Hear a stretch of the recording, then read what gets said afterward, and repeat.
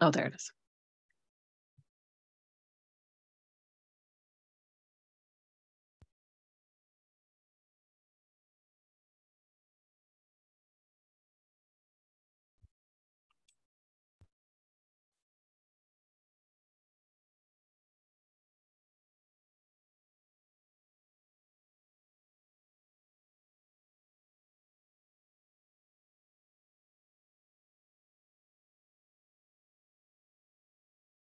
Hi, everyone who's joining. I'm just going to give it a couple of minutes for people to get logged in. Mary Claire, I don't know if you can hear us now. Is that any better, Mary Claire? No, I don't think so. Oh. Stuart, you're on the panel. Unexpectedly. Sorry, I don't know how I managed to get onto the panel. Apologies. I thought I was logging in anonymously. Sorry, everybody. I'll mute myself. It's okay. No rowdy behaviour now. Fletcher's just logging in on another laptop. The mic wasn't working on the one that they were on. No problem. That's great. Yeah, so thanks everyone for being here. It seems to have slowed down. So look, I'll start with some introductions, and if people are joining over the next couple of minutes, that's fine. So thanks to everyone for joining us on our webinar this evening. We're delighted to add to our series of webinars, and I suppose this is a good move on from what we've done already. So we had a look last year in another webinar at DARE, which is the Disability Access Route to Education. So for moving from second to third level, we looked also at moving from primary to second level for young people who either child cancer survivors or young people who are going through treatment. And now we are here tonight and we're going to look at non-traditional or alternative routes. So if you're a parent or a young person or a teacher trying to support somebody to make these decisions and find the right fit for them, I hope that you'll leave this evening with lots of hope and ideas about what's out there. And we will also speak to Melíosa's daughter Fletcher when they're able to log in about their own experiences of youth reach and further education. So I'll just introduce our panel. I'm Fionnuala Murphy, working with Childhood Cancer Ireland. One of our directors, Mary Claire Rennick, is on but having difficulties. I don't know if she can hear me. She's certainly having difficulties with her mic. Mary Claire may be able to join properly later and answer any questions that you might have for the charity specifically. Mary Claire is a parent of a survivor. We've just lost Rory. We're having some technical, everyone seems to be having some technical difficulties tonight. So if you need to turn off your camera, please do. If that saves on your Wi-Fi or whatever. So our first panelist I'll introduce is Melíosa Bracken. Melíosa is kind of here with two hats tonight as a parent of a survivor. Fletcher, as I said, is Melíosa's daughter, but she also works in the Adult Education Service in the City of Dublin Education and Training Board as a community education facilitator. So I'm delighted that Melíosa is able to join us because she has a wealth of knowledge about the different routes that are open to young people, and she's going to talk us through some of those briefly this evening. Our other panelist, who is just coming back now, is Dr. Rory O'Sullivan, and Rory is the principal of Calester and Marino College of Further Education. So Rory's going to tell us a little bit about the further education option, if you feel that's an option for you. And I suppose the timing of this webinar is good because there's lots of open days happening, either now or early in the new year. Of course, we know about the CAO forum and all that entails. I suppose part of why we wanted to host this webinar was if anybody's feeling that all is lost if the Leaving Cert doesn't go according to plan, or indeed if the Leaving Cert is not the right option to you, that there are in fact lots of options out there. So that's why we're here. And also my colleague Rebecca Lawler will manage the chat. So if you have any questions, please do put them into the chat, and we will come to them at the end of each presentation, and then at the end all together as well, if that's okay. You can use the chat or raise hand function, and we'll come to those questions. Mary Claire, I just want to check in with you to see if you've got sound. Oh, great. Yes, I have. Sorry about that. Some just a glitch. I'm Mary Claire Rennick. I'm a parent of a 20-year-old childhood cancer survivor. She had leukemia when she was 10, and I just think this is a great webinar to be having tonight, particularly at this stage of let's say leaving cert and exam preparations for many people, and to be discussing all the options that are out there. And I know that they're vast. I'm delighted to see Melíosa and Rory here tonight. Thank you. Thanks, Mary Claire. And actually, just before we start, I did want to mention, I mentioned that we held a webinar on DARE roughly around this time last year. So that's Disability Access Route to Education. We're not going to go into that in huge detail this evening. You can look back on that webinar. It's linked on our website. It's on our YouTube channel. There's lots of information on the DARE website. Please do have a look at that if you feel it's a route that you want to take, because there's some key deadlines and dates that you need to be aware of. And just for anyone who may have heard of it before, there's been a change to the admission criteria of late. So a positive development for childhood cancer survivors in that there's now it's now open to children and young people who are in remission. So there's no longer a criteria that your diagnosis, your treatment had to be in the last 3 years. So if you were diagnosed at age 3 and you're now 18 and applying through DARE, it's much simpler process. So as I said, there is a wealth of information there. We held a really good and interesting webinar on it last year, so I'm not going to go over any of that tonight, but just to direct you to those resources if you need them. So Melíosa, I'm going to do your slides just to save your Wi-Fi. So just give me a moment and I'll get that set up. Thanks, Vanilla. So is that okay? Can everybody see that? Yeah, can see it. There we go. Okay, great. Thanks, Thanks, Melíosa. I'll hand over to you. Lovely. So thanks everybody for joining us tonight. Delighted to be able to get a chance, I suppose, to talk about this, because sometimes I think with all the noise about the CAO and kind of routes into university, that sometimes these alternative pathways get a little bit pushed to one side or forgotten about or not talked about as much. And as Fionnuala mentioned, I have 2 hats on me here tonight. First of all, Fletcher, who'll be talking later, is my youngest and was diagnosed with stage 4 kidney cancer when they were 3 years old, and obviously had a lot of treatment relating to that. Thankfully came out very well from, the cancer was treated successfully, but was left with long-term damage to her heart. And eventually had to, following kind of a number of years of treatment and different kind of, I suppose different treatments, was listed for a heart transplant at the age of 15, and got a heart transplant in 2017, so 5 years ago. So we've had, I suppose, Fletcher's had a long and difficult path through the formal education system and has missed huge chunks of their education, and unfortunately was too ill to do their junior cert, and again was too ill to do their leaving cert. So one of the things I suppose that saved us as a family in terms of stress and worrying about that kind of anxiety around what were the long-term implications of that, was that I was already working in the adult education service and in the community education service. So I was very well aware of all the different options that would be available, even if they didn't succeed kind of through the more traditional route of leaving cert points and into 3rd level education. If you just want to go on to the next slide there, Fionnuala. So tonight, I suppose, is just going to talk briefly about all the different options that are available.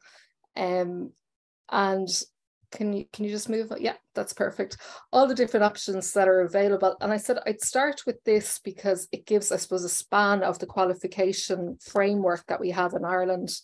And I'm not sure how familiar people are with it, but it's a good thing to get familiar with so that you can kind of see where accreditation and certification comes in. So you'll see there kind of on the second rim, there's kind of the junior certificate and the leaving certificate. And if you track them down, you'll see that they come in between level 3 and level 5. And what we'd normally say is kind of honours junior cert or pass leaving cert is in around the 4. And then that the 3 and 5 are the other side of it. And then in terms of after school, you can go into institutes of technology or further education colleges, and they span from level 5 to level 6. And then the universities span from level 7 for a pass degree, level 8 for an honours degree, level 9 for a master's, and then level 10 for a doctorate. And then you'll see over one certificate. So in the further education and training sector, which is what both myself and Rory will be talking about tonight, we offer accreditation really at level, I'm not sure how many people offer at level 1, but certainly between level 2 and level 6 on that scale. And then there are progression routes from that into level 7 or level 8 degree courses in higher education. So if you just go on to the next slide, the first thing I wanted to talk about tonight, I suppose, is an option to at the school age. Sorry, Melissa, every time I hit next, there's a delay for some reason. A little bit of a delay, that's no problem. There, sorry about that. Yeah, okay. So Youth Reach, I suppose, is an option. They take people from 16 to 20 years, although I have heard, I suppose, unofficially, of people at age 15 entering into Youth Reach as well. But they kind of bring learners through an alternative pathway to the Leaving Cert. It's full-time, usually over 2 years. You can see there. The centres are managed by what we call Education and Training Boards, so ETBs. And there's 16 ETBs throughout the country. So there's one, you need to find out what your local education and training board is. They sometimes run schools as well, primary schools or secondary schools, but they run the further education and training provision in the area for the most part. Learners that go on to Youth Reach can work towards a junior cert or a leaving cert, and that can be applied as well. But they also tend to work at major awards at the QQI. So if you remember the framework at that level, at level 2, 3 or 4. And just, I suppose, to say a little bit about those modules, a major award contains 8 modules. Or 8 subjects, and each subject is what they do is they put together a portfolio, either of assignments, assessments, or sometimes exams, depending on the subject. And Fletcher might talk a little bit about this, but it's quite accessible for people, I suppose, because you build on each piece of it. It's kind of one of those things that you put together bit by bit, and can be tailored to the pace that you're working at. So the Youth Reach, if you just go on to the next slide, sorry, Fanula.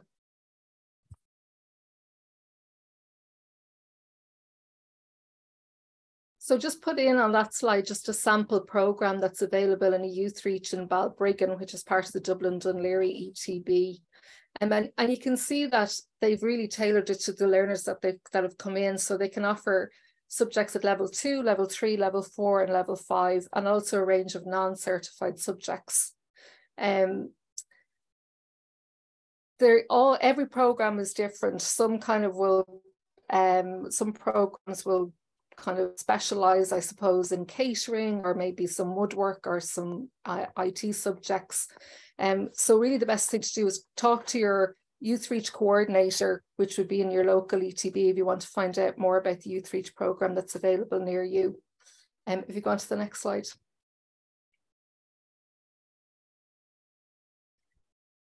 And back one, sorry. Sorry about that. Got carried away. There you go. So some of the extra things that are available in Youth Reach, and I know which Fletcher found really useful, they have one-to-one counselling, career guidance that the young people can avail of when they're in there. There is a training allowance. If you're aged over 16, it's €45 per week, or it's €208 per week for over 18s. Or you can retain your disability benefit if that's something that you're on, and that's the payment that you can claim when you're attending. And there's various progression time back to education initiative. There's apprenticeships, and they're usually run in conjunction with further education colleges or other further education courses. It's coming up that my internet connection is unstable. Can you hear me okay? I can hear you. Yeah. Maybe turn off your camera, Melíosa, that might help. Yeah, actually, that's what I'll do. That's a good idea. It'll take some of the pressure off. Great. Okay. And I suppose within Youth Reach, there's a few features that I suppose make it different to schools. The class sizes are very small. The teacher or tutor ratio to students is much lower, so that quite often, I know in Fletcher's case, there might have been only 6 or 7 students in the class. And they tend to cater for people who are just have difficulties coping with the demands of secondary schools. So maybe whether it's physical demands of it, maybe there's some kind of stress or anxiety around attending school. Just people, I suppose, who are not coping well within that formal education structure, and they're very supportive. They're well used to dealing with students that may have a lot of additional needs or support needs. And then once, I suppose, you transition out of Youth Reach or even out of school, there's another program that's available through the ETBs. And if you want to go on to the next one, Fionnuala, which is called the Back to Education Initiative.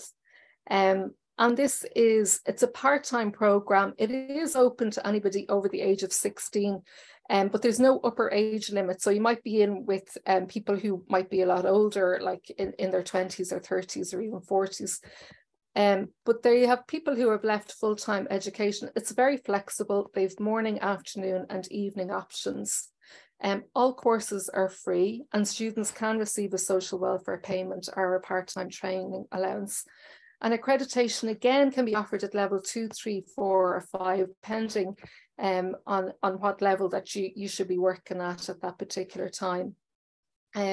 So here I just kind of put in 2 sample BTEI programs that are being offered by, I'm trying to think, I think it's Wexford, yeah, Wexford Town Centre.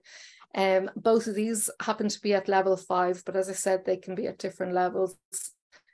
So you could work towards a qualification in youth work there. That was a 2-year program, or you could work towards something like digital marketing skills to compete. So very varied, again, from education, from ETB to ETB, there's kind of a very wide range of programs available, but it's a very good option if you feel that physically you're not able for a full-time program where you have to come in 5 days a week and maybe spend 6 or 7 days attending classes or studying. And that is open, and again, very supportive, small class sizes, lots of support around literacy needs, whether they're, writing skills or study skills or IT skills, that would all be put in place. Okay, can you go on to the next? Sorry, if you can hear any background noise, that's my dog trying to jump up in my lap, interrupting me. Okay, so then just briefly to talk about apprenticeships and training centres. Again, this is another option available to people. And again, Rory, I know, is going to talk a little bit more about the apprenticeships. They've really come on in leaps and bounds over the last few years, and there's a lot of I suppose a lot of innovation and creativity around them. And they can be between 2 and 4 years duration. And there's actually about 64 options now available to people. And it's kind of a mix of, they call them earn and learn. So you're employed, you're in employment, you're paid. There's kind of 50% of them are on the job. And then the other time is spent kind of, I suppose, learning in the classroom. they've always been traditionally a male kind of progression route, but there's been, as you can see there, 114% increase in women apprentices, and that kind of reflects, if you go on to the next slide, Melíosa, it reflects, I suppose, the much broader range of apprenticeships that are now available. I suppose typically think about, you know, the kind of crafts of plumbing and electricity, but as you can see there from the slide, there's a very wide range, and they're being added to all the time. And I think, yeah, Rory's going to talk about how to apply for an apprenticeship later on. And then just on to the next slide.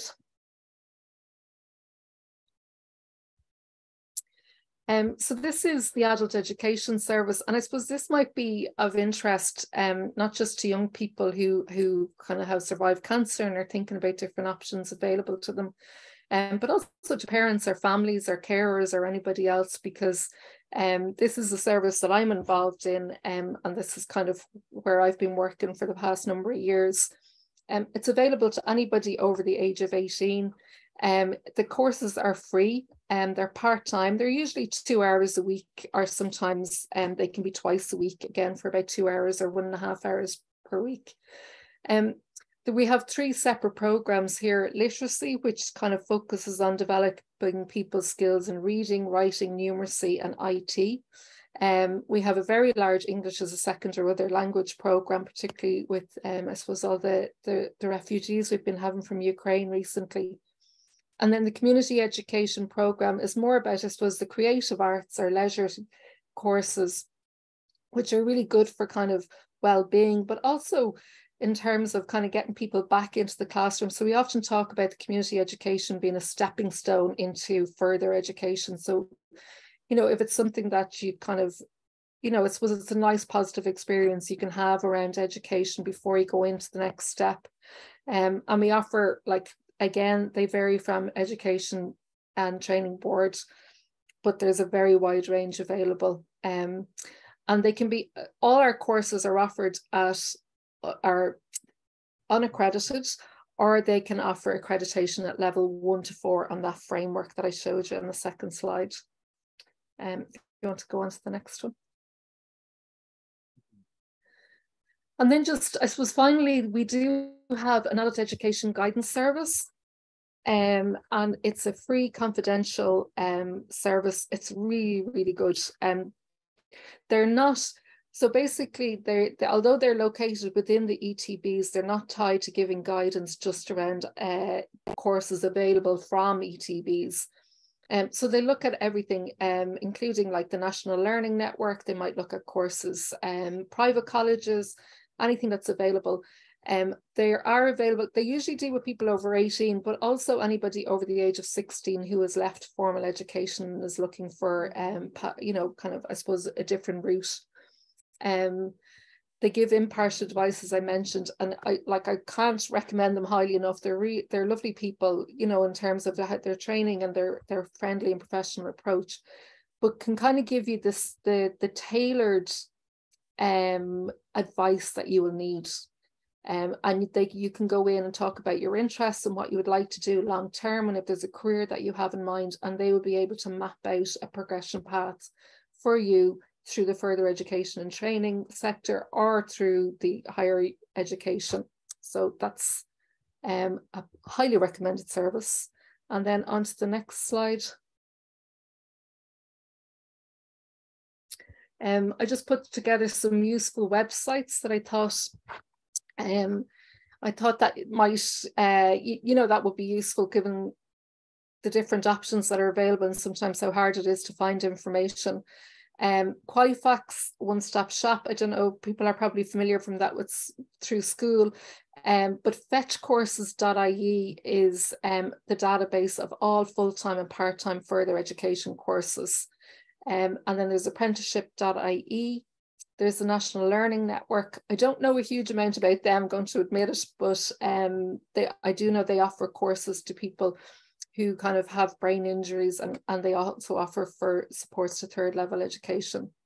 And then if you want to kind of locate your local adult education guidance service, that's on the ETBI website, which is the Education Training Board Ireland website. So I know that was a lot of information and kind of a whistle-stop tour of it, but I hope that you found it useful. I think we're going to hand over to Rory now and maybe keep questions for the end. Is that right, Fionnuala? Is that the way you want to do it? Sorry, I was muted. How are we doing there, Rebecca, on questions or chat? We might keep them until the end. It'll probably make more sense. Yeah, there's been nothing yet. Okay. I think I saw a raised hand. I can't see it now, but we'll come back to you if you had your hand raised. Thanks, Melíosa. That was really interesting. Thanks for all those resources that you put together at the end. And just to say to everybody that I will circulate all that information so that you can refer back to it in your own time. And thank you. I think that's really helpful because, as you said, it can be difficult to know where to start looking. And time consuming, I suppose. So you've laid out a path there for people that I think will be really helpful. Thank you for that. So I'll pass over to Rory, who, as I said earlier, is principal of Colestra and Marino College of Further Education. And he's going to tell us a little bit about what they do. Thanks, Rory. Okay, thanks, Fionnuala. Are you going to share hosting with me? Yes, I will. 1 second now.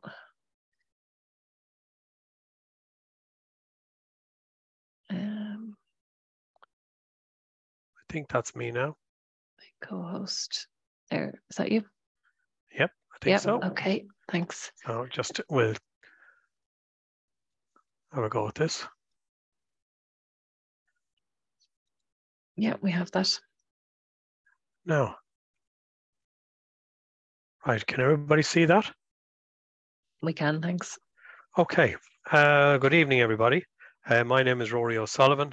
As Fionnuala has said, I'm the principal of Colestra and Marino College of Further Education.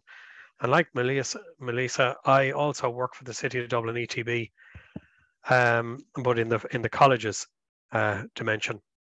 So I'm just going to try to maybe explain some of the terms that we use in further ed that some people find baffling. This is what I call the FET triangle, the Further Education and Training triangle. We have SOLAS, who are the Further Education and Training Authority, and they provide the policy direction and the funding. You have QQI, are the National Agency for Quality Assurance and Certification in Further Education, and then you have the 16 ETBs, as Melíosa had mentioned in our presentation. There are effectively three types of FET courses. So it depends on the purpose that you want to, why do you want to do a course? What's the end game, as it were? So if you want to use the PLC, for example, for a further study, they're the PLC courses with links to third level colleges. We've courses for people who want to go into employment. A PLC course can be used for that. There are traineeships and they're with links to employers, and we've apprenticeships. And according to the apprenticeship.ie website, there are 83 apprenticeships approved for Ireland since June of 2022. Just in the apprenticeship space, there are what you might refer to as the traditional apprenticeships. When people think of apprenticeships, they can often think of, carpenter, plumber, the buildings area, and so on and so forth. And that's fair enough, but it isn't always, there's an awful lot more than that. In 2016, there was a particular reform of apprenticeships that came in. So you have quite a wide range, and the full list is available on apprenticeship.ie. There is one body for certifying further and higher education, that's QQI. Melíosa has described this national framework qualifications in detail, so I won't delay. We can always deal with that in the chat and the Q&A afterwards if anyone has specific questions. But my college deals in the level 5 and level 6. So that would be the second block of the green, the first and second last and the last block of the green, and the first block of the pink. That would be the area that we work in. So what are these courses? They're QQI certified. So they're 1 year duration. So that's at QQI level 5. And QQI level 5 would be the equivalent of higher leaving cert. And the second year, which would be equivalent to year 1 of a third level, which would be a QQI level 6. They're continuous assessment. So that basically means you could end up with courses that are project work during the year with a combination of an end of year exam. Just to give you a sense of it, in my own college, about 2/3 of the subjects that we deliver do not have an end of year exam. So that just gives you an idea. A lot of the assessments are done during the year. Work placements are a part of all courses, and they can lead to, as I said earlier, to further study, employment, or onto apprenticeships. So how do you get into one? Well, first of all, there are no points for further education or PLC courses. You apply directly to the college, or since last year through the CAO. There's often an interview involved that can be particularly in the area of social care. The course costs, roughly speaking, and it will vary from college to college, and there may be some exceptions, is $300 to $400 a year, and SUSI grants are available for PLC courses. This is what the CAO website looks like in terms of when you go in, you're offered the left-hand button. It is the higher education, and that would be the traditional CAO website that people have known for years. Further education and training button in the middle. That will lead to a full database of all the further education and training courses in Ireland. And then you have the apprenticeship button, and that leads to information on apprenticeships. The key difference with apprenticeships is because they are a contract of employment, a prerequisite for an apprenticeship is to have an employer. But a lot of the colleges now work closely with employers, so you can actually be recruited directly. You can actually join an apprenticeship by approaching a college directly.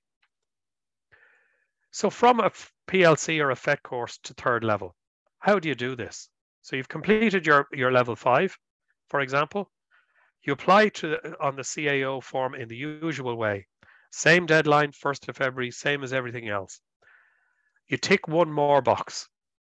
About 30% of PLC students, roughly every year, apply through the CAO.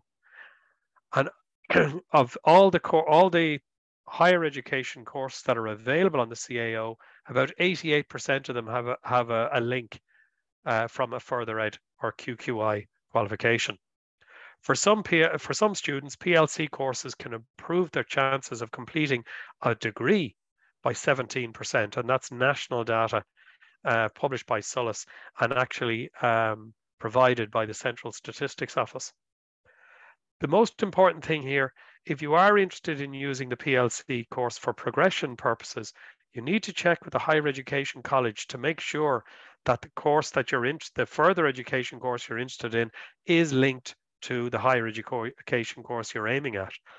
They're the list of the websites that are helpful, I would think. I think Melíosa mentioned one or two of these. There's cao.ie, qualifax.ie is a course database. Careers Portal is a particularly useful database for progression from further ed to higher ed. And then there's fetchcourses.ie is the national website for all further education courses across the country. My own college started off as Killester College many years ago, and as of September 21, we have consolidated with Marino College, so we've doubled in size. And in October of this year, we actually have opened our third campus in Cathal Street, the old College of Catering building, which I'll come to in a second. There are still 2 websites as we're in a period of transition. And you will see a list of 33 full-time courses, but it's all on one application system, and it's an online system. So you go into whichever website you choose, press on apply for the course, and it'll bring you through to the online application system. This will just give you an idea what the college looks like. These are the 3 campuses now. Killester College, top right-hand corner. Marino campus is the bottom right, and our new Cathal campus is to the left. This gives you some idea. When we were converting Cathal to a further ed from a traditional higher ed environment to a new further ed environment, we had to move from the traditional, which was tiered seating, you can see on the top left. And UDE stands for Universal Design in Education. So we have to, it's part of further education that we use universal design for education, universal design for learning, for teaching and learning, so we can incorporate and include as many people as possible to the greatest extent possible in as much of what we can do as possible. So in doing that, being flexible, in a tiered seating environment, you can see there it is a very inflexible environment. So the top right-hand corner photograph, and that is what that exact room looks like today. And you'll see there's freestanding tables and they're put in groups. So we actually, as well as teaching teamwork as a subject, we actually use teamwork to teach. So students are put into teams and they can work in groups on various different projects or issues that they might be dealing with as you go along. Now, our new campus is also a completely digital campus, a digital college. There are no chalkboards or whiteboards. Everything is electronic. So we're entirely based on cloud technology and web-based learning. So if for any reason, due to illness or for whatever any reason that somebody can't participate, can't actually attend, they can continue to participate because we have the capacity through the web-based system to maintain participation without necessarily maintaining attendance. Obviously, attendance in person is preferable, but we have that facility now. You can see on the bottom right-hand corner, that's what the actual full kit looks like. There's the interactive touchscreen, and all classrooms look identical. On the top right-hand photograph, you will see a screen at the back, and there is a motion detecting camera on that screen. So we can actually live stream, conduct hybrid classes, blended learning, online learning, or in-person learning all at the same time. That's what we designed into the building. And you'll see bottom left-hand corner, that's one of our teachers in full operation. The teachers have actually nicknamed the desk the cockpit because it controls so much. This is another class that we inherited. This is what it looked like last May. This is what it looks like today. You can see all the students in groups working on laptops, and all students are issued with laptops to work in Marlborough Street and Cahill Street because you need the laptops to engage with the technology. And we have IT support for students on site. Just to give you another idea of the facilities that would be available, here is the student common room we inherited last May. This is what it looks like today. That's the student common room today. You can see easy chairs and round tables and chairs for people to work at or to eat their lunch or whatever they want to do. The courses in Killester, just to give you a flavour, there you have courses in the natural sciences, in pre-university science, pre-university environmental and biodiversity studies. Obviously, by their name, you're dealing with courses that are designed for further study, for progression. Nursing and healthcare courses, dental nursing traineeship, that is actually accredited by the Irish Dental Council. We're the only ones in the country to have it. And that is accredited at higher certificate level 6. We do beauty therapy, including nail technology, various business studies, a new course that was put in place. It just started its second year with logistics and distribution, was a direct response to Brexit and the incredible need from employers for people who are trained in customs. And part of the course is that they do the industry standard customs training course. Childcare and social studies area, creative area, travel and tourism, and computing. We do computer networking and cybersecurity or pre-university data analytics. How to apply? You can apply directly to the college online from January or through the CAO. There is no application fee. You can visit our virtual open days or in-person open day sessions, which will be taking place next year in the 23rd of February in the afternoon between 2 and 4, or the 17th of May between 10 and 1. And all the costs are on the individual course pages. So we're on social media as well for those who are in the social media world. Okay, and that's me done. And thank you all very much for your attention.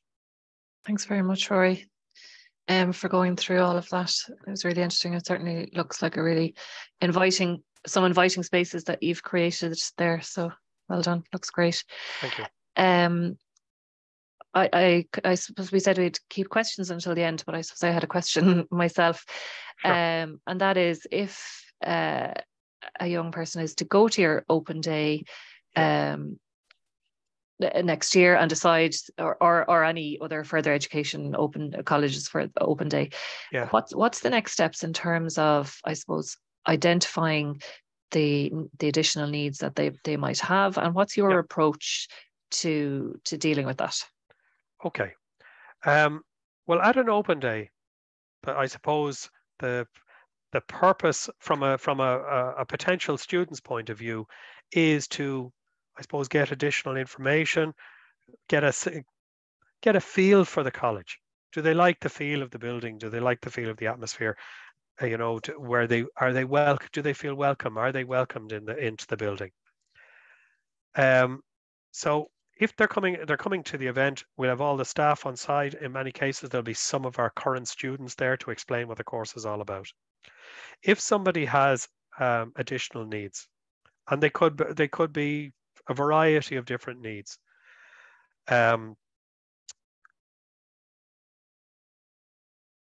we will have the learning support officer on site at the open day to begin the conversation. The idea being that by the time the courses start in September, all the supports are in place. Any additional requirements are in place on day one. The idea that a student has to start a course and then we apply for the stuff, I'm afraid I've never held with that. And mind you, the accountants in our head office, you know, often have an issue with that. But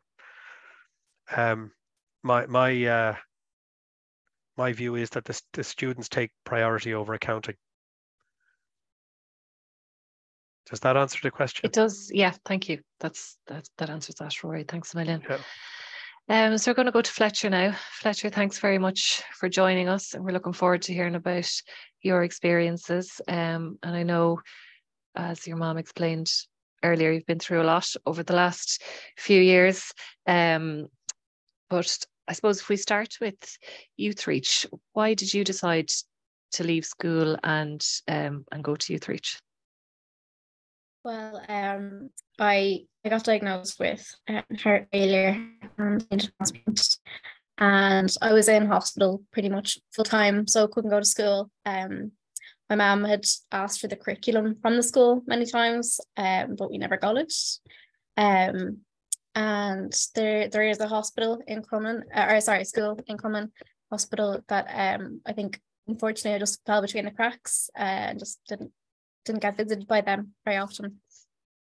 So after the transplant, when I was feeling better, I wanted to return to education, but knew that the secondary school hadn't been very helpful. So we kind of looked, and obviously my mum works in adult education, so I knew that wasn't the only option there was.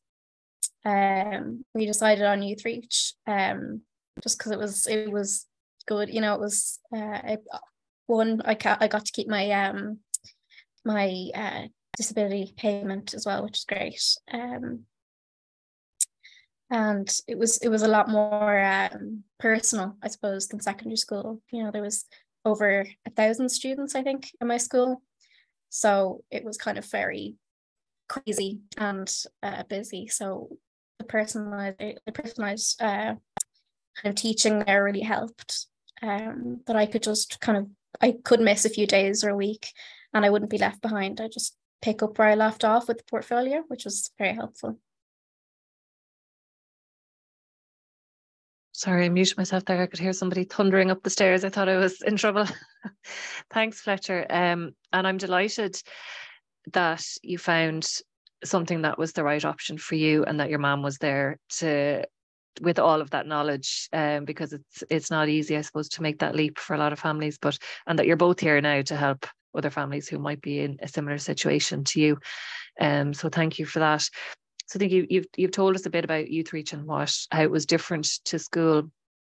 I suppose in terms of your wellness and ability to attend, you know, was it flexible enough for you in that way, and that you were able to attend when you could, Yeah, it was. It was really flexible. Yeah, because I would kind of obviously be out for a while with doctor's appointments, and I'd get sick again. I was actually diagnosed with diabetes while I was in youth reach.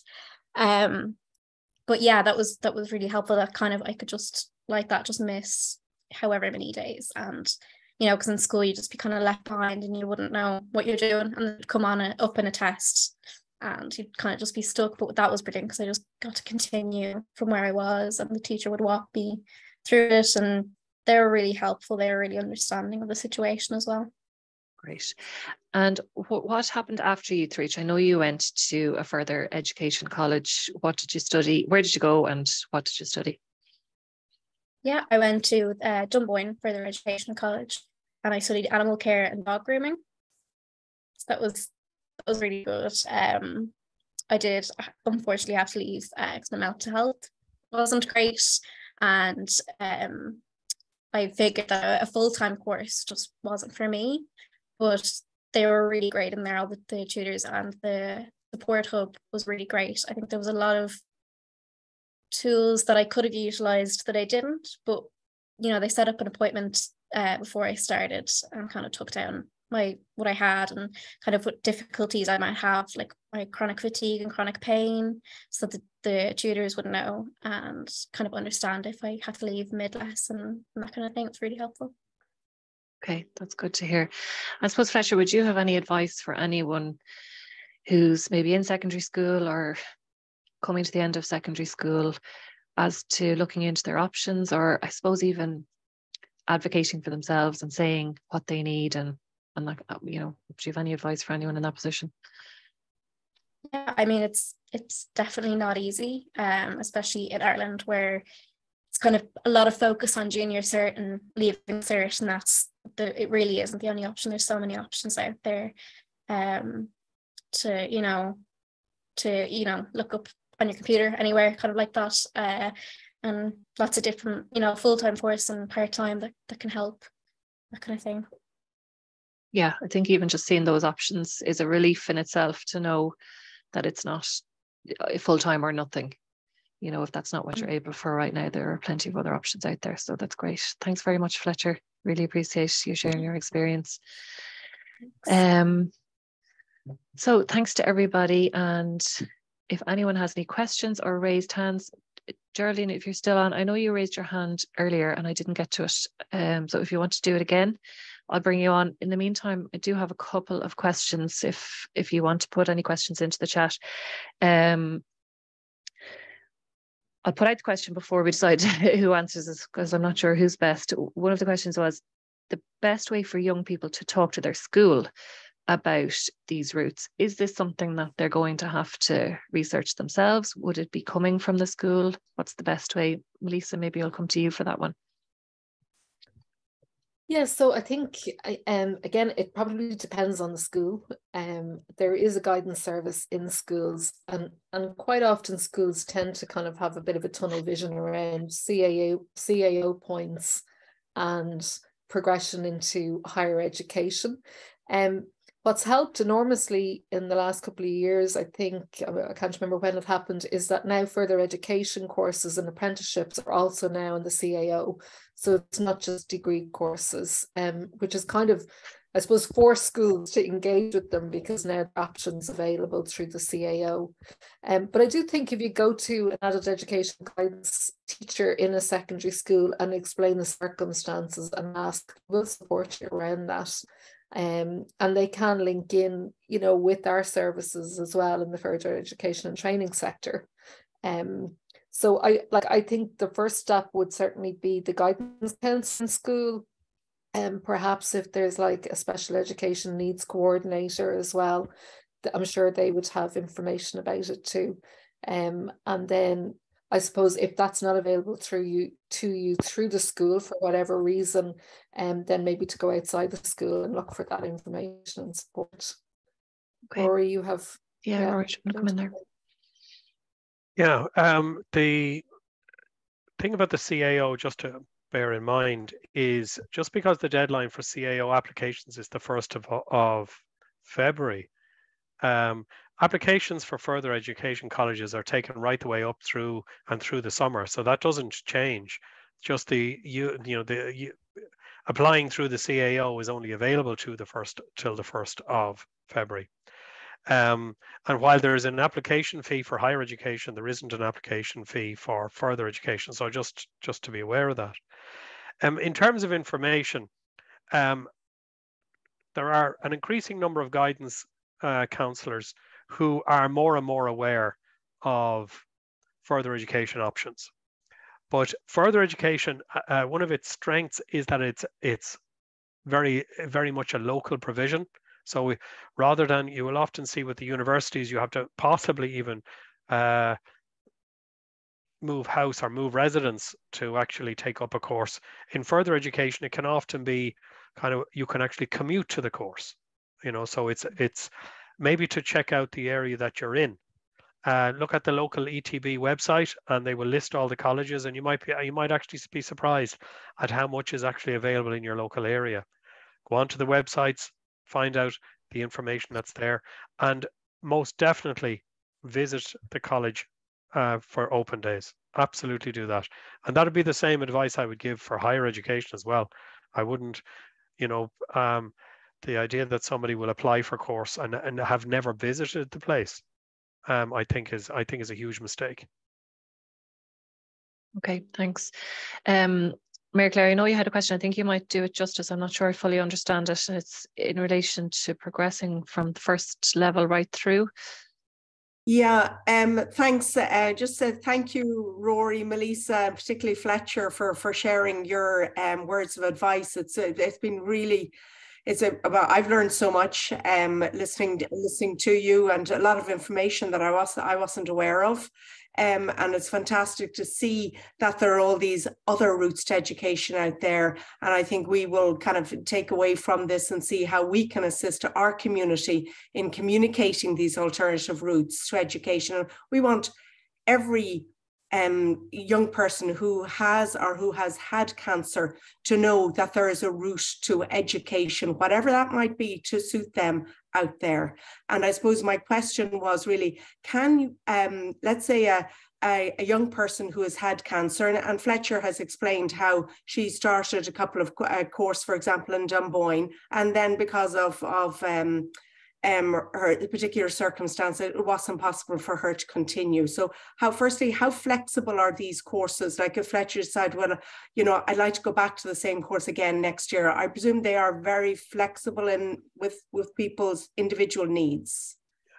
One of the things I'll say, seeing that Fletcher highlighted the example of Dunboyne College, which is a fine college, and Dennis Leonard is an excellent principal. It will very much depend on the circumstances, but the system is very flexible. For example, in my own college, we have had childhood cancer survivors come to us, and what we can do is we could actually, sometimes the sheer volume of material to be covered is too much, so the course can be actually delivered over 2 years. So, or they can take the course over 2 years. You can actually, because of the way the certification is, it's a kind of a building block approach. So you can actually take half the modules 1 year and half the modules the following year. Now, the thing to bear in mind, and this is something that you arrange with the college, progression from further ed to higher ed is almost exclusively based on a single year sitting of exams. All right.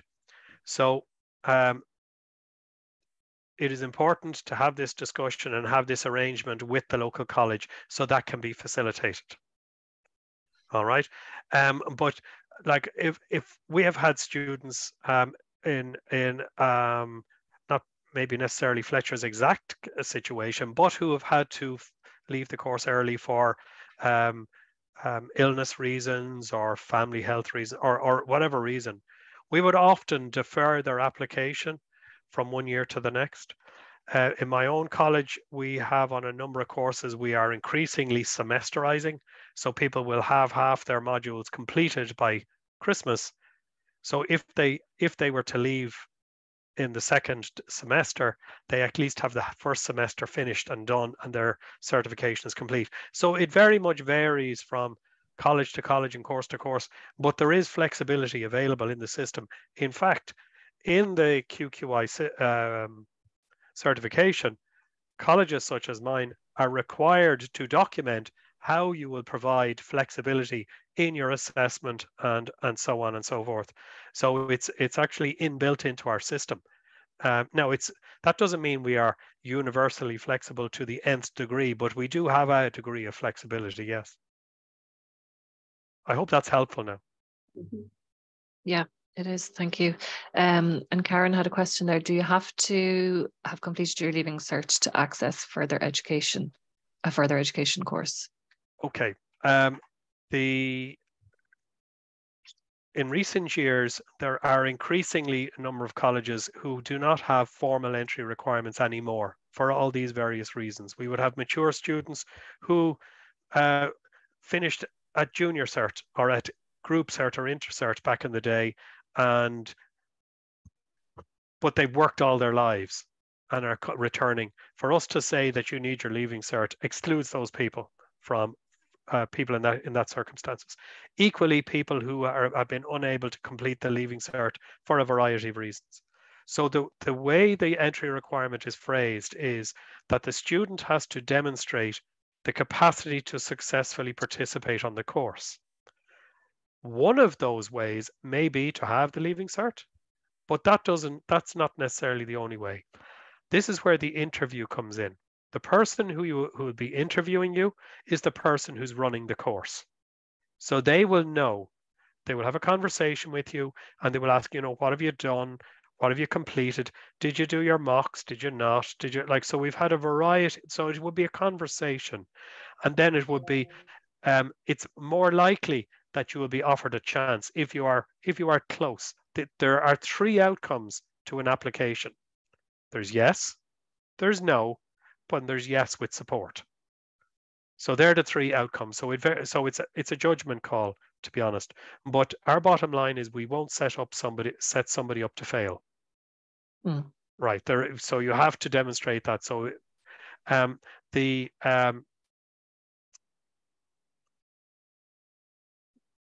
they call the predictive rate of success of the tutors' interviews is in the mid to high 90%.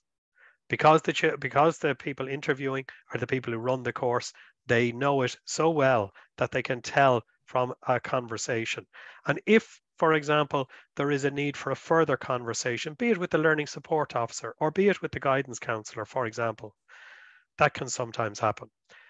In a number of courses in further education where, for example, mathematics is required. So like in the sciences or, the business area where there's accounting, that kind of thing, we would often look for at least ordinary level maths in the Leaving Cert kind of standard.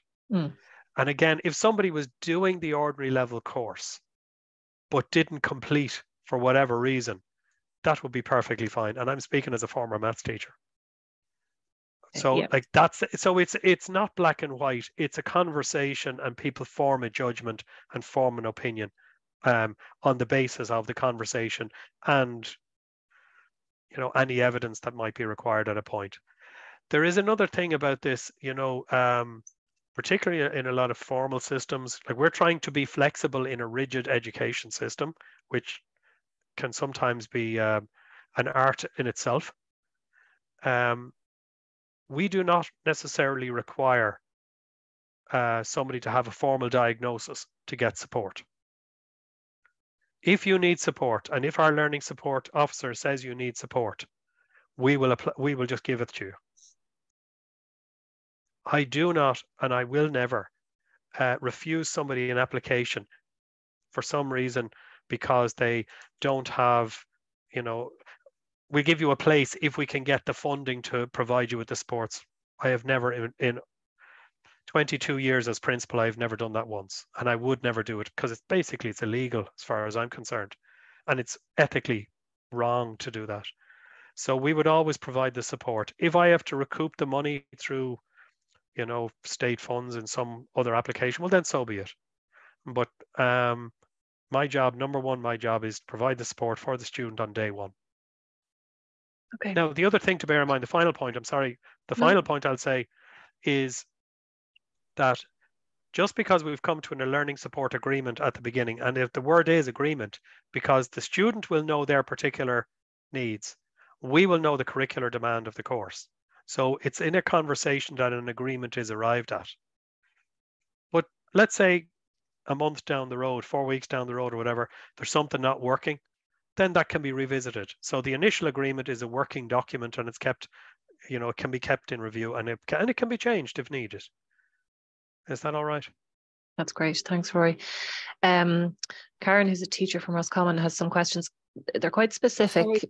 Karen. Danuta, can I just come in there? Yes. Sorry, Melíosa. Yeah, go ahead. Yeah, no, I suppose it's just in relation to that question about, do you need a leaving cert to do further education? And I suppose just to mention those other programs that I suppose are outside the further education colleges, which offer courses at level 5 and level 6. And actually the target group for, like, one of our main target groups for those programs are people without kind of upper or lower level secondary education. So a lot of our learners will come in with primary school only education or the junior cert, or so, like, just to mention that those education programs are absolutely open to anybody regardless of their education level. Thank you for that, Melíosa. Sorry, I lost Karen's question. Yeah, sorry, Karen. I'll go to your third question, because the first two I think are quite specific. The third one being about a student with multiple learning difficulties who at Leaving Cert who's interested in sociology and politics. Are there any routes for students through the PLC route who might struggle at, for an example, an arts degree? And I suppose we're talking about maybe further education being the goal as opposed to higher education being the goal. I hope I'm taking your question right there, Karen. Rory, do you have any advice there? Yeah, I was looking at Karen's questions, and you're right, they are specific, and that's perfectly fine.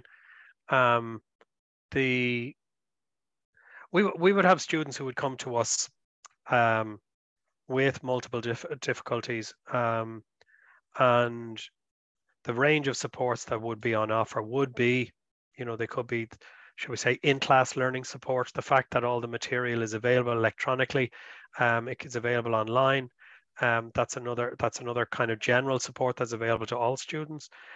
There could be the issue of maybe delivering the course or taking the course in 2 chunks, doing half 1 year, half the other. So there's a variety of different ways.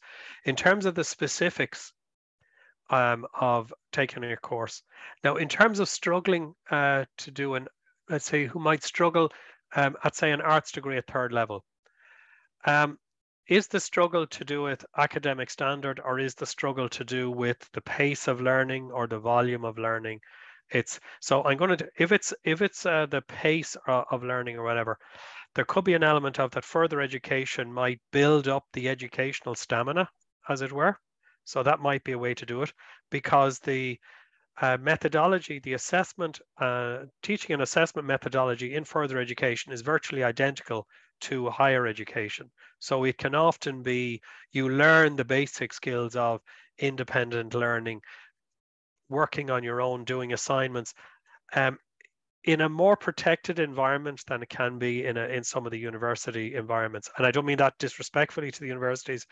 The universities they do excellent work, but sometimes the lecture halls can be absolutely enormous.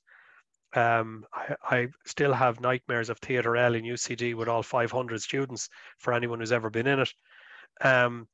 Whereas in a further education environment, the way we would phrase it is we are outside of post-primary in what we do, but we still have the pastoral care tradition of 2nd level, so we still look after our students. In terms of the struggle, if it is an academic struggle, then the ambition to go to 3rd level, you'd have to maybe raise questions about at this stage. That isn't to say that over time that can't be achieved, but that'd be the way I would go with that. I hope that's helpful. Yeah, I think I hope so too. I think that was a good answer. Thanks, Rory. At what point in the application process do you disclose your health background or any ongoing issues? Question from Aisling. Personally, I'm of the view, say it from day one. You begin the conversation, you begin the process of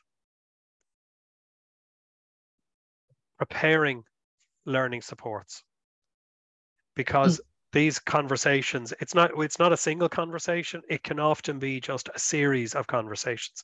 Now, having said that, we would have students with special educational needs who have been labelled SEN right the way through primary school, right the way through secondary school, and they get to further ed and said, no, I just want to be an ordinary student.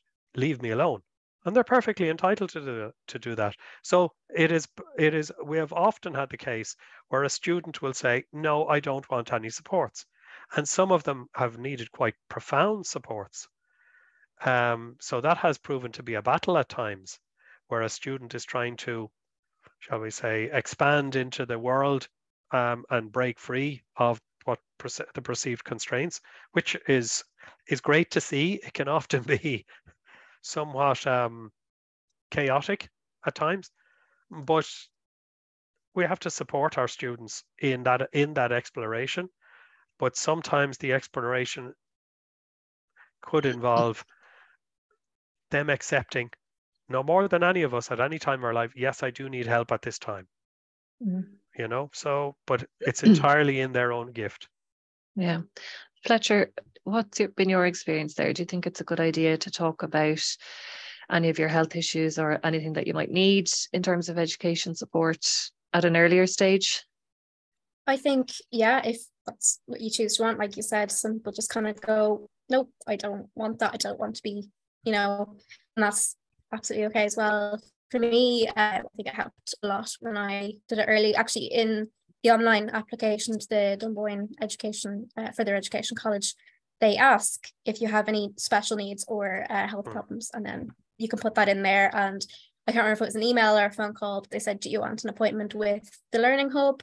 And they can help you and, you know, give you any supports you need, and let your teachers know if you have any additional needs in the classroom as well. So that was really helpful.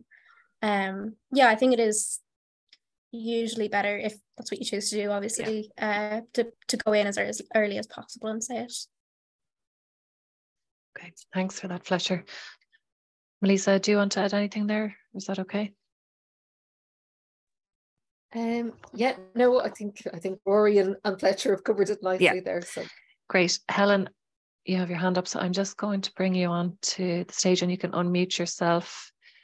Has that worked, Helen? Doesn't look like you're muted to me, Helen, but you might need to just double check.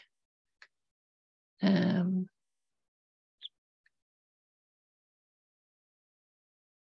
joy, Helen? Tell you, I'll go to another question.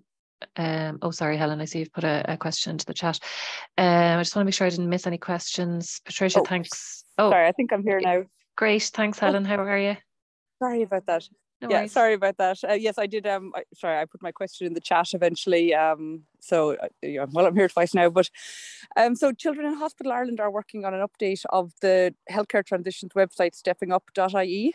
And we've had one focus group so far, and the youth that we spoke to, when we asked them if there was any one additional content section they could add, was about understanding education pathways and supports available. So just, great conversation tonight and huge learnings. And thank you everyone for sharing. And I was just wondering, is there any kind of one resource that does contain a lot of the information shared tonight?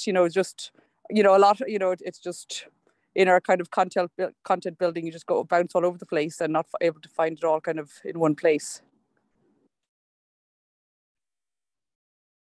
Melíosa, any advice there in terms of one-stop shop, or does it doesn't exist? I don't think.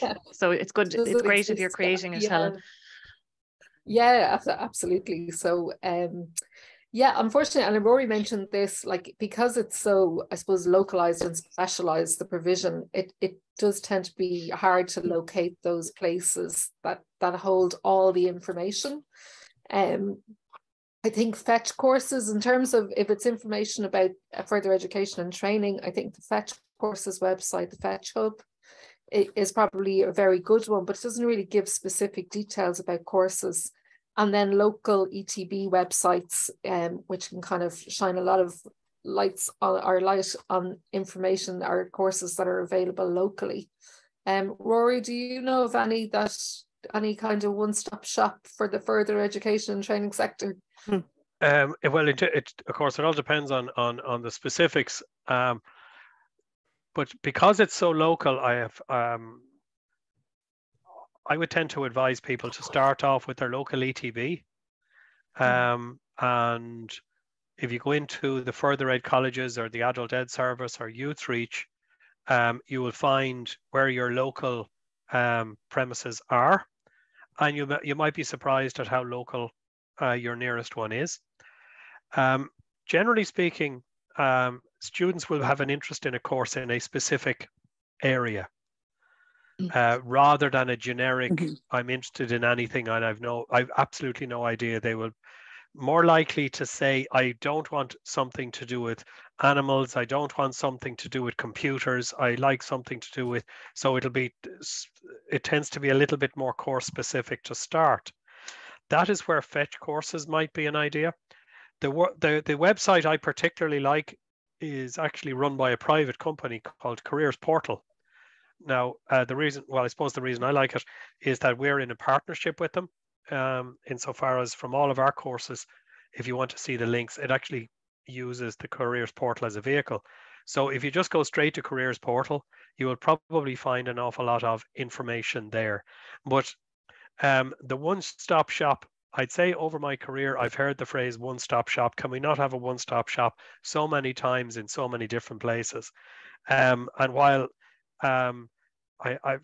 it's one of those utopian ideals that everybody hopes for, but it never has been achieved, to be absolutely honest. I would be inclined to start off with broad general areas of courses of what you're interested in, and then follow that down to maybe the handful of courses you're interested in, and then track through that from those courses. What are the pathways from those courses? Because it's because there's so many courses out there. There's about 4,000 further education courses in Ireland. There's it's about 4 times the number of higher education courses on the CAO, believe it or not. So trying to get a one-stop shop that'll do everything, given the level of dynamic change that happens on an ongoing basis, has proven elusive for anybody who was hoping for it in the past. I think, Helen, even having some of the information from here tonight would be really helpful as a start, and even just sort of signposting people to those websites that will lay out all of that information, and they can, as a start, and then they can go down the specific route that might be more suitable for them. I think that will be quite helpful. Yeah, I agree. Thank you. And yeah, even I think some kind of important considerations and things to think about. Just some of what's been shared tonight is just like, oh, people need to know. So this has just been great, just alone from tonight. So thank you. Thanks, Helen. There's a couple of other questions that I just wanted to get to. Patricia, who is one of our directors in Childhood Cancer Ireland, is there a way for young people to get neuropsychological testing or reports to help identify their areas of challenge? Patricia, if you put up your hand, maybe, I'm not sure if you mean while in, do you mean in second level to prepare for further education, or some of the other options that we've discussed here this evening? Thanks, Patricia. 1 second, I'll bring you on. Hi, Patricia. Just need to unmute. Oh, there you go. Hi, Patricia. Hi, how you doing, folks? How are you?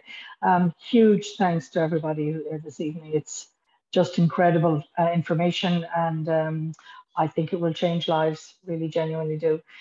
One of the questions I had was, is there a way? It's traditionally been very difficult for people to access specific summary of what their actual challenges are. They know they may have challenges, they know they may have issues, but to actually get a proper educational report that can help them on their way outside at any time, really, you know, whenever they're trying to. Oh, we lost Patricia. I think we got the gist of the question. Sorry, Patricia, I don't know what happened there. Can I take that one, so? Yeah, absolutely, Rory, thank you. Right, there's two parts to the question as far as I understand it, and please forgive me, Patricia, if I take the wrong slant, is the issue of getting a diagnosis that you can then sort of say that, you know, this young person has the following areas of that need to be taken into account in terms of a learning support strategy. The other side of it is that if we go back to what I was talking about earlier on, that it begins with a conversation at the open day. That if you start that conversation, and while you may not have an official diagnosis, generally speaking, the student or the applicants themselves knows what their own particular, like I find it difficult to do this, I find that okay, you know, and so on. So it begins with that conversation. The learning support agreement that comes out of it basically is issued to all subject teachers for that particular group. So that learning support agreement, if it begins at the open day in February, is the type of thing that can be revisited several times, and even after the course starts can be revisited. So I know in further ed, I wouldn't say it's necessary to have a formal diagnosis, but the person themselves may like to have a formal diagnosis. Now, I don't know if I've answered the question, Patricia, I hope so. Thanks, Rory. I'm just seeing, is Patricia still here?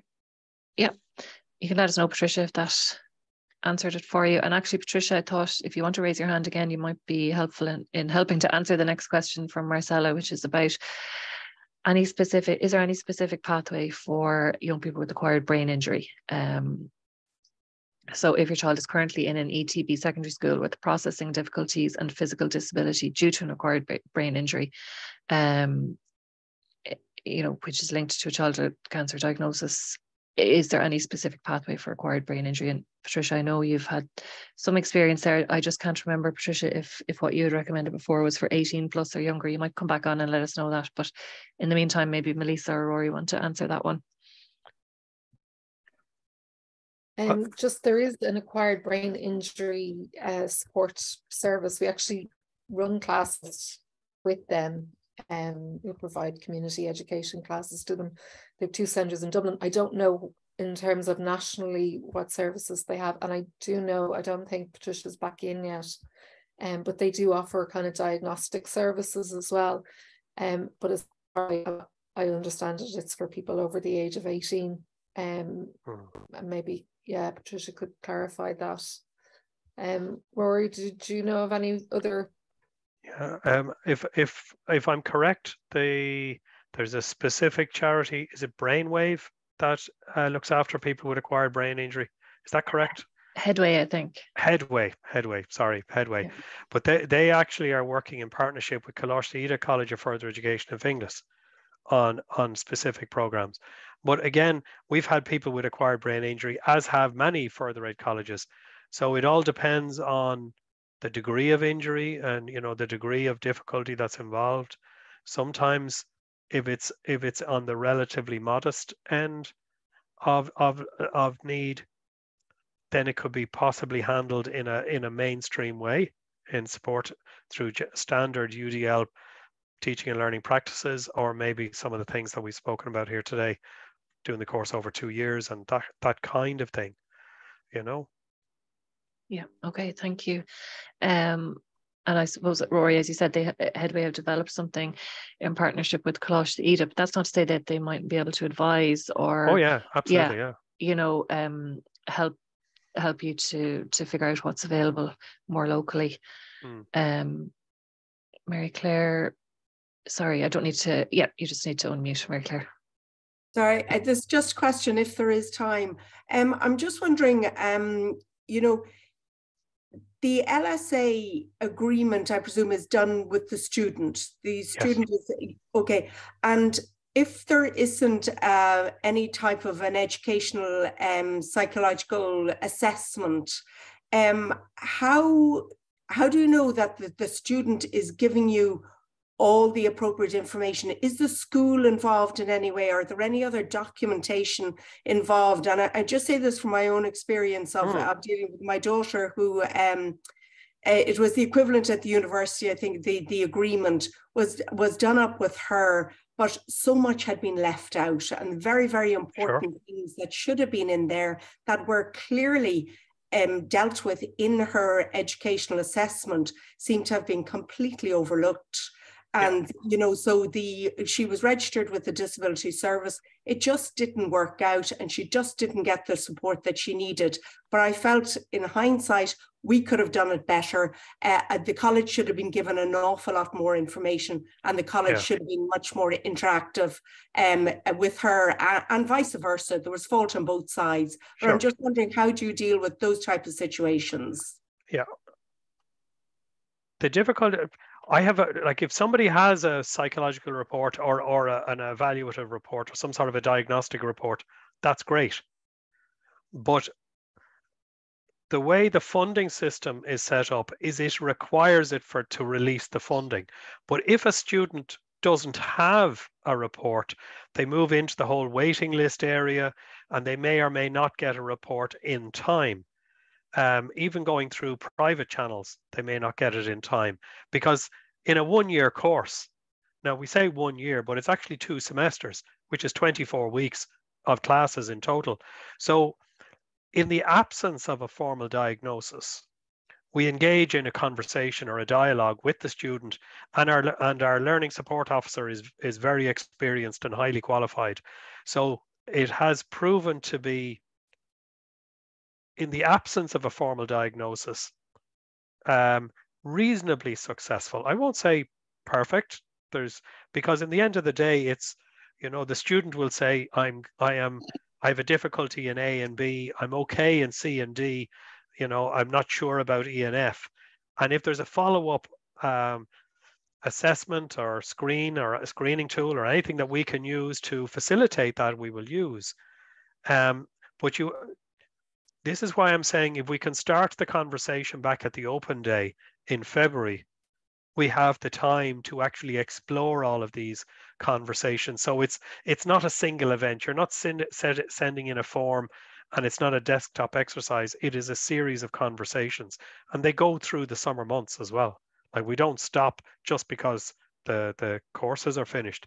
The disability support officer or the learning support service is available during the summer months for this very reason. Okay, that's good to know. Right. I hope that's helpful, Mary. I don't know whether I've answered the question or not for you, but I hope it's helpful. But I understand what you're saying. These things are never perfect, and it's the only thing perfect about them is hindsight. Mm. And there's a question there from Patricia that maybe I'll ask you, Melíosa. Do you, and then Rory, is there a place for parents to be involved in? Sorry, I just lost the question there for a second. In setting up more appropriate supports for the student. And I suppose, Melíosa, as a parent, put your parent hat on for this one. My parent hat on me. That's it, because I can see Fletcher smiling at me. Yeah. It's a tricky one to negotiate, because I think, first of all, you have to realize that they are adults. You know, it is different from the school setting, and I suppose you have to encourage their independence in as much as you can, and kind of provide the safety net then if you kind of see things aren't going according to plan. I think it has to be led by the young person.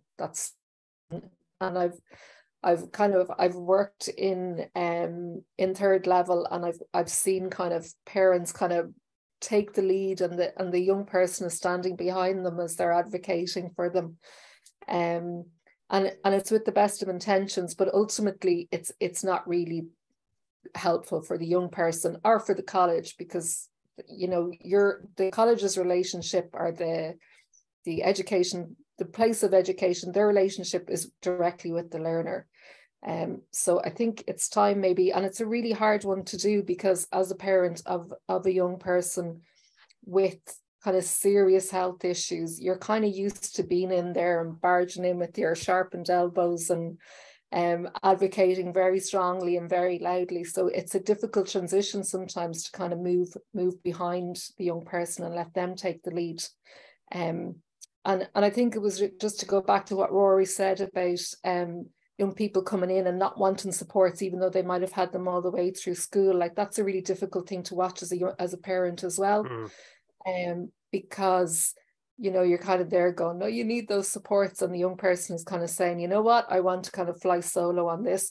But it's all learning, you know, at the end of the day, it's all learning, and sometimes that particular turn of the wheel mightn't work out, like but the next one will. So I do think certainly a watchful eye and a role, but letting the young person lead is probably the best approach. You agree with that, Fletcher? And I suppose, Fletcher, is that something? Sorry, Fletcher. Is that something you feel Youth Reach might have helped with? That it was a bit more that you were a bit more in charge of your own education or plan along with Youth Reach? Yeah, definitely. I, you know, because I was sick since I was a kid, I've kind of been very used to my mom kind of being upfront, and she was brilliant, and she is brilliant. And then it was kind of, you know, quite recent that it was kind of changing, you know, passing the torch onto me for my application. So it was good, you know, with Youth Reach, it really did help. That's kind of when I mostly started with, you know, advocating for myself, and she's still very good. You know, I think when you've gotten sick as a child, I think you kind of might always need your mommy just in the background, just in case, you know. But yeah, I personally prefer to lead it myself. I know that some people, for a while I didn't, you know, I was quite shy and I didn't really know what to do, but you know, it does kind of come a time where I think it should be quite patient led. Yeah, well, I think you're a good team, the pair of you. Rory, do you want to add anything? Yeah, just a little. Like I think Melíosa and Fletcher have described a real situation and the kind of the grayness of it, and there are no black and white.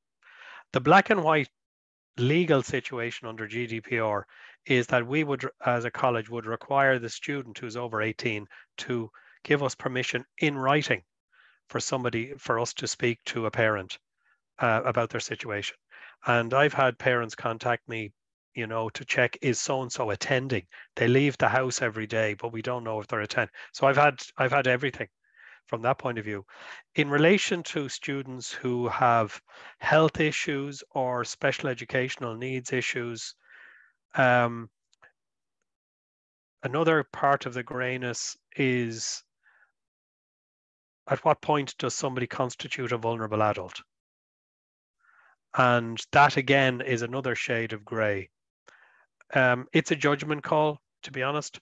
The priority, as Fletcher rightly says, it's the student leads and should take the priority.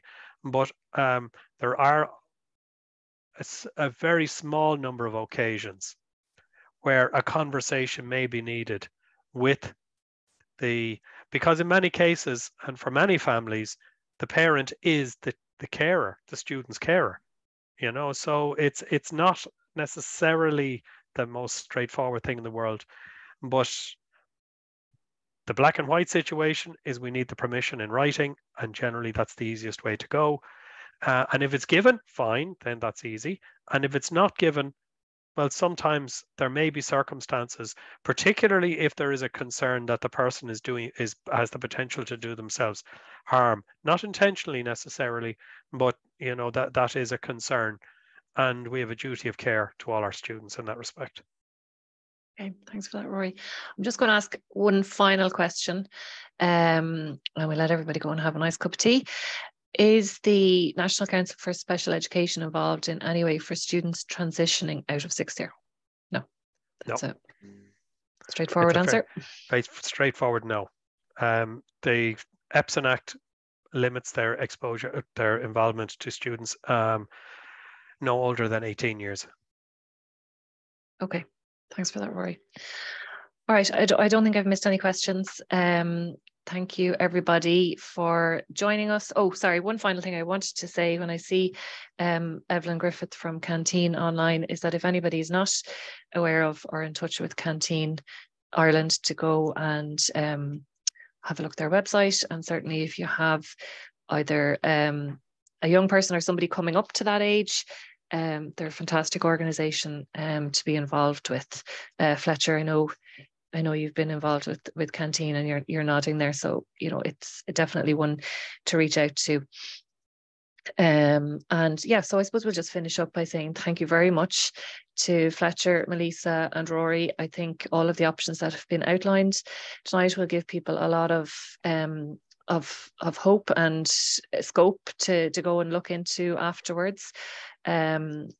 If you're a parent of a young person doing that alongside them, or if you're a teacher, we had a few teachers on here tonight, and thank you for that, that you feel a bit more equipped, I suppose, to help any young people, any childhood cancer survivors in your life. So I hope we've done that tonight. Thank you very much, as said, to Rory and Melíosa for their expertise, and thank you so much to Fletcher. I think your contribution was really valuable, and so important for people to hear directly from you and your experience. So thank you for that. I will end the recording now. I will send out the recording and the information and the resources that were shared, so that everyone can refer back to that as they wish. So I'll just stop the recording.